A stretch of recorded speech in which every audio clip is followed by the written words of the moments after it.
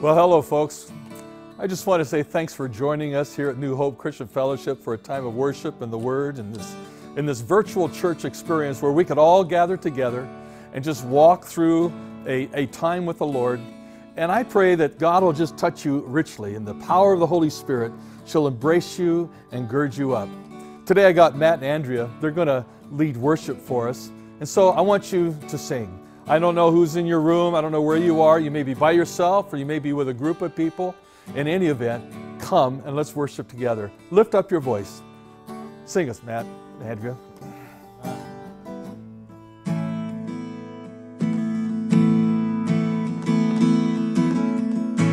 Blessed be your name in the land that is plentiful, where streams of abundance flow. Blessed be your name. Blessed be your name when I'm found in the desert place. Though I walk through the wilderness, blessed be your name. Every blessing you pour out, I'll turn back to praise. When the darkness closes in, Lord, still I will say, blessed be the name of the Lord. Blessed be your name. Blessed be the name of the Lord. Blessed be your glorious name. Blessed be your name when the sun's shining down on me, when the world's all as it should be. Blessed be your name. Blessed be your name on the road marked with suffering.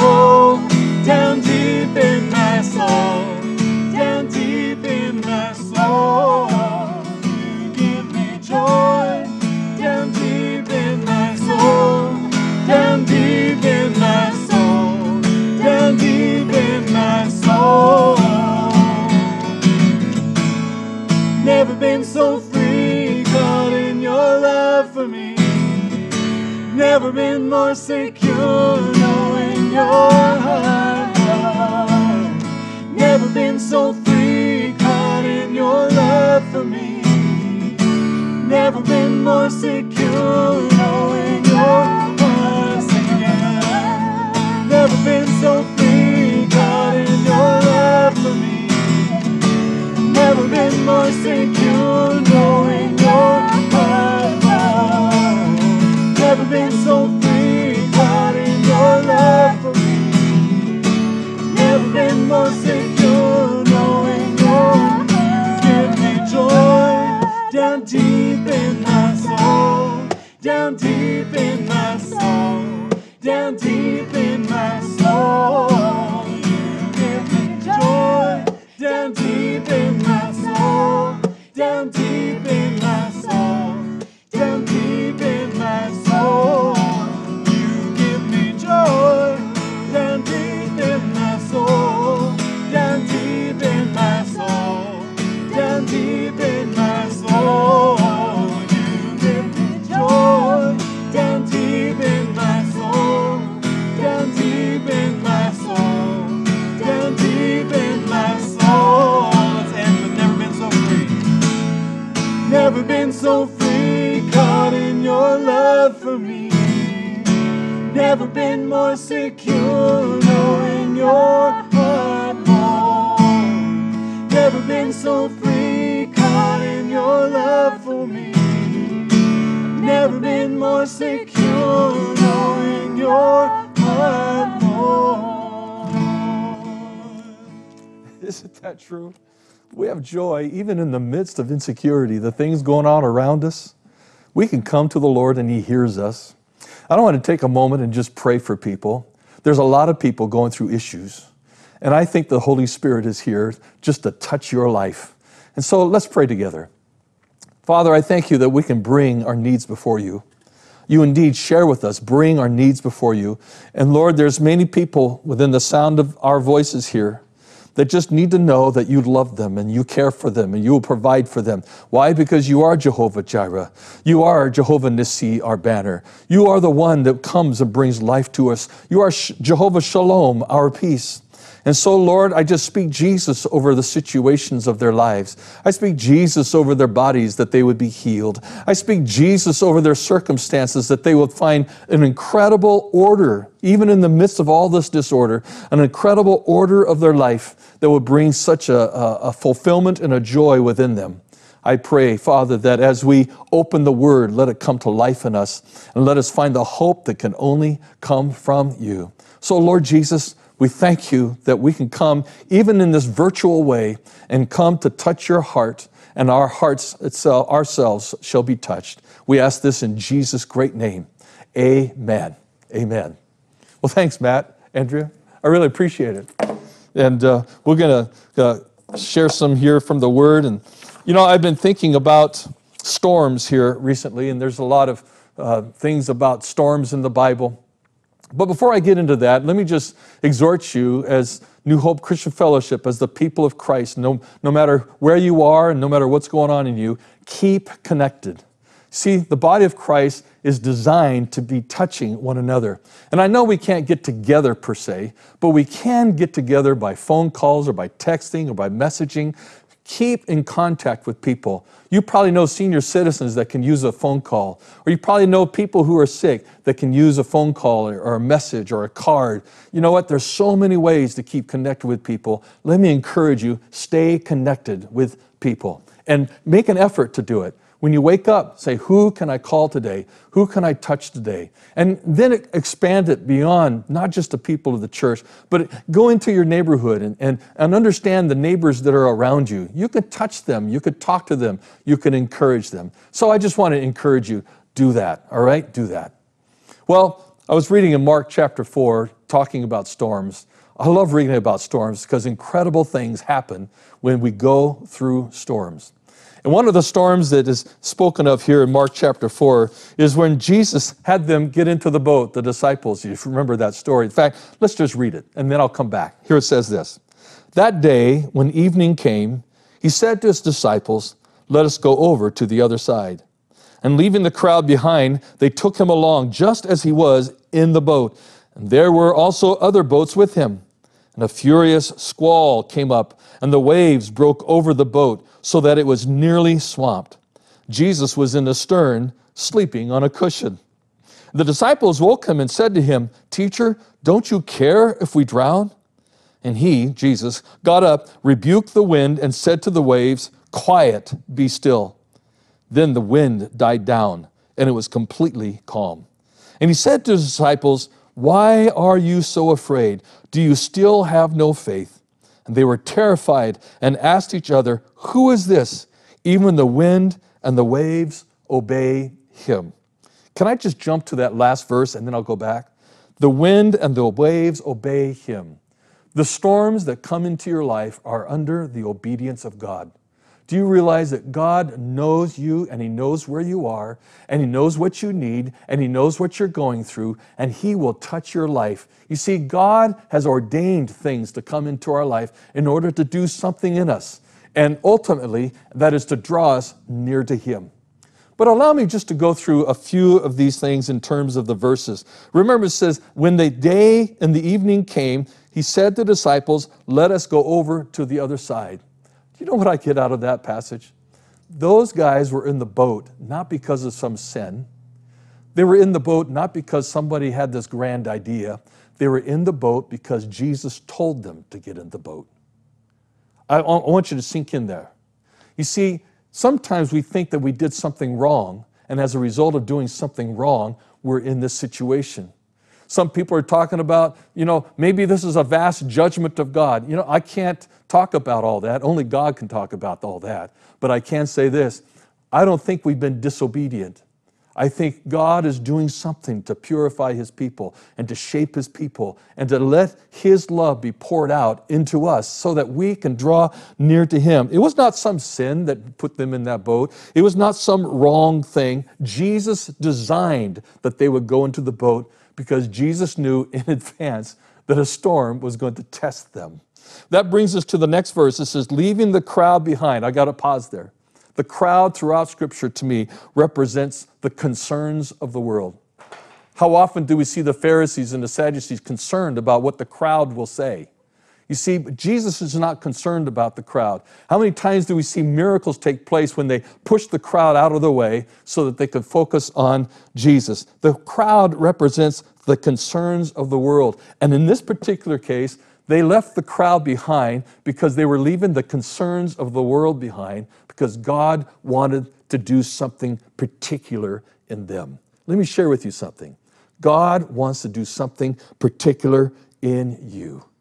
And it may be a furious squall that comes up, just like it says here in the Scripture. Those moments of crisis will seem to overwhelm you. Remember, the water was coming into the boat. It seemed overwhelming to them. And so furiously and frantically, I should say, they were working that boat. By the way, these were professional people who worked on the boats. You see, they were working that boat and trying to save their lives until they came to a point when they said to Jesus, "Don't you care? We are about to die." Where was Jesus? He was in the back of the boat, and the Bible says he was asleep on a cushion.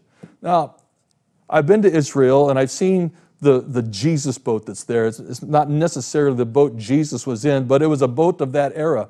It was not a very big boat. And if you had the disciples in there and Jesus was in the back, and there's a wind blowing and tossing to and fro, Jesus had this incredible assurance that everything was going to be all right. And they were worried. Aren't you afraid that we are going to die?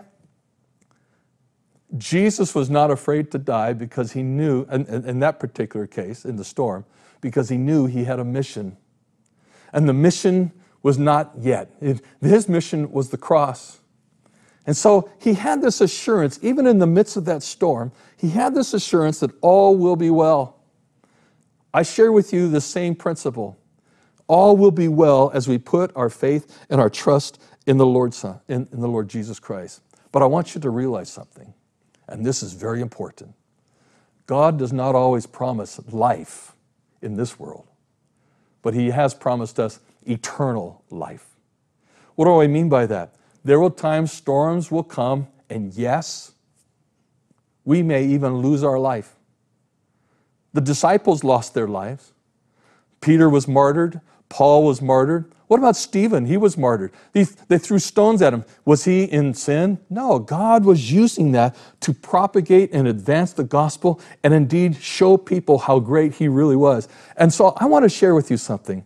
You may be going through a storm, but what we have to do is trust God and simply be obedient to him and let him worry about the results. This is hard because we have in our own mind how we think the results should be. But Jesus is saying here, and he's teaching us something, we have to trust God even through that storm, even though, and this is hard to say, it may take my own life. I have to trust that God is going to take care of it in his will and his plan, that he would receive the glory. And yes, I would receive the benefit, and God would use me to bless others around me, because it's not about us, it's all about him. Do you remember what Jesus prayed? Not my will, but thy will be done. Is God teaching us a lesson today that we would say, Lord, not my will, but thy will be done? But here we see in this passage a great phrase. Jesus got up and he rebuked the wind and the waves. And I love the King James. The King James says, peace be still. You may be in this time of confluence in your life when the waves are going all around. And you might just need to say, God, I need your peace in my life. Let Jesus come into your boat and let him speak to the waves and let peace take place. I want you to know Jesus loves you. Yes, even through the storms. Yes, even through the good times, Jesus loves you. And the Bible says he works all things out for his good in your life.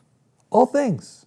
Which means that as I am obedient to him, he's going to work into my life those things that need to be done for my own good as well as for the Lord's glory. So today I just want to pray with you and let you know the Lord loves you and he's in your boat. Let the Lord take you through those storms. Let the Lord take you to the place that he has designed for you. You just got in the boat. The Lord's going to take you.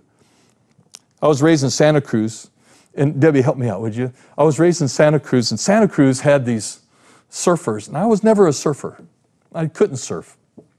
And so as I was watching the surfers, they would get in this prime spot in the wave where the curl, I don't know the exact place, I'll just call it the sweet spot of the wave. And in that sweet spot of the wave, they would ride, and they could take that wave for a long ways because they were in that particular spot. I want you to know the Lord has you in a very sweet spot in your life. He will take care of you, and he will love you, and he will bless you. I just want to pray for you real quick. Lord, I thank you for the goodness of God. And I thank you, Lord, that you're in our boat. And the storm has come in the terms of a virus, or the storm has come in terms of finances, or the storm has come in terms of a job that may be in jeopardy. There's a lot of uncertainty going on.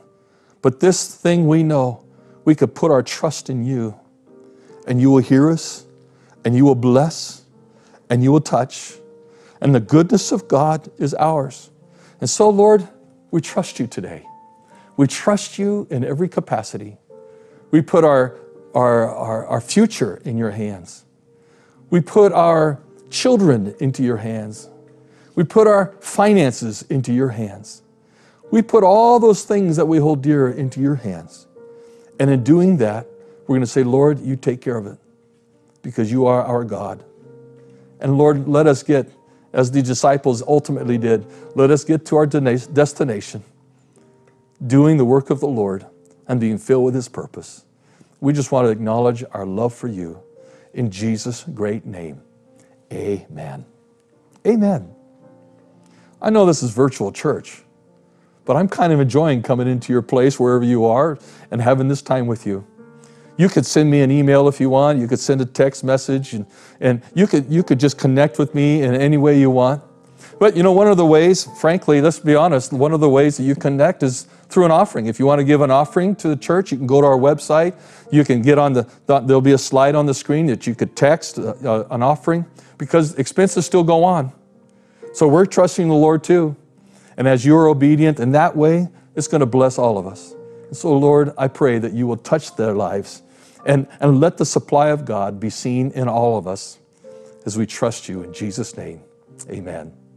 Thank you for being with us today. I pray that God will richly bless you. Have a great week.